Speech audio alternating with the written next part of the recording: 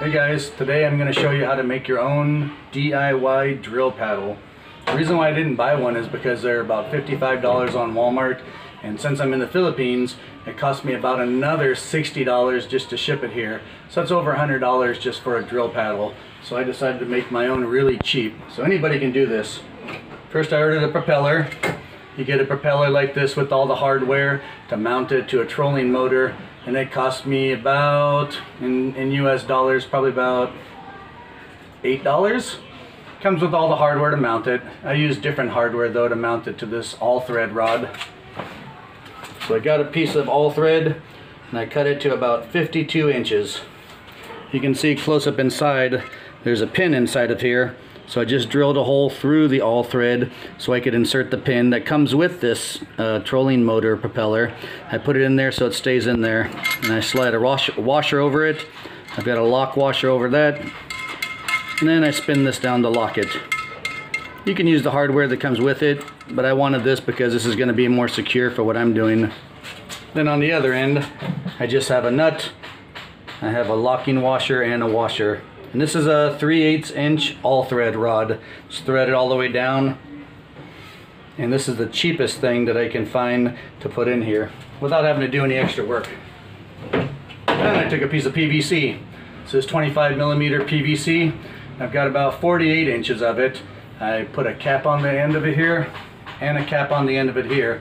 This will make it so I can hold it when I spin the drill paddle. The drill's not going to chew up my hand, so this lets it slide. I'll show you that in a minute. So I just slide this through here. And of course this makes it easy to come apart. I'm going to be in salt water all the time with this, so I want to be able to take it apart and clean it. So I left it so there's about 3 inches or so sticking out of the end of it. And then I'll stick a washer on that. Actually, I'll use 2 washers. Then I'll put a bolt. The washers make it so it just spins a lot easier. I won't thread it all the way down. I want to leave a little bit of play in it. So I've got about maybe a 1/4 inch play in there. I'll put a lock washer on it and another bolt. I'm just using bolts and a lock washer because there are no threaded or no nylock nuts here in the area that I live in, so I'm gonna have to order them online so I can have a nut that locks down and stays there. So I'll just tighten it up a little bit for demonstration purposes to show you how it works.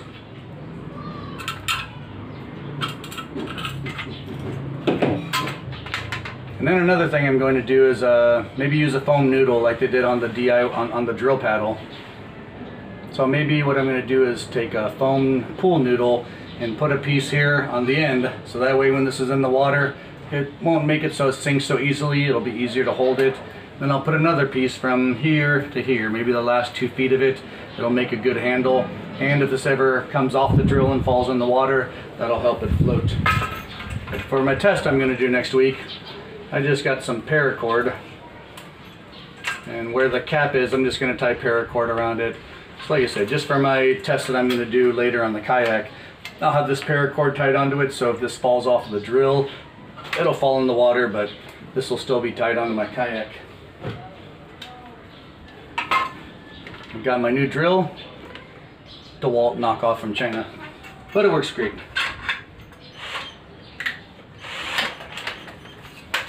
So check it out. So now it's on the drill. This is on high speed,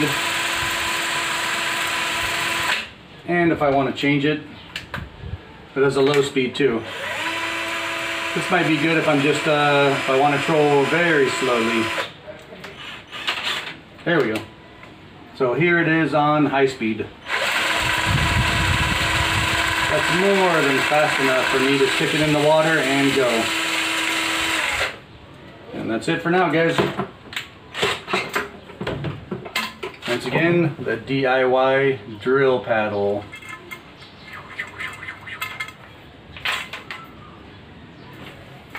Wait for my next video next week. I'll be taking it out, not on this kayak, I'll be taking it out of my inflatable kayak and using it and seeing how long these batteries last. Later I'll do a review on this knockoff DeWalt drill that I got from Lazada, really cheap. And I'll also, later on, I'll be showing you my sailing kit. This is a sailing mount that I made for my inflatable Itiwit 2 to 3 person kayak. So I'll be showing that in videos coming up soon, and how it's going to work with the sail, something like you can see here. For those of you guys that want to get an idea on how much it costs to make one of these, I bought this propeller on Lazada. I'm here in the Philippines, so I can't just go into a marine store and pick something up. So I bought this on Lazada for the equivalent of about $8 US. Comes with all the hardware to mount it onto a trolling motor, although I only needed the pin so I can drill a hole through the all thread and mount it so it stays locked in place. So about $8 for this. The all thread rod that I bought ran about $5. PVC for the whole piece, I only used part of it, that was about another $3. And then the caps and the hardware, another few cents. So you're looking at about $15 all together to make your own drill paddle. That's it, guys. Check it out. Check out the video next week. I'll be showing you how it works in my inflatable Itiwit 3 kayak. Alright, have a great day.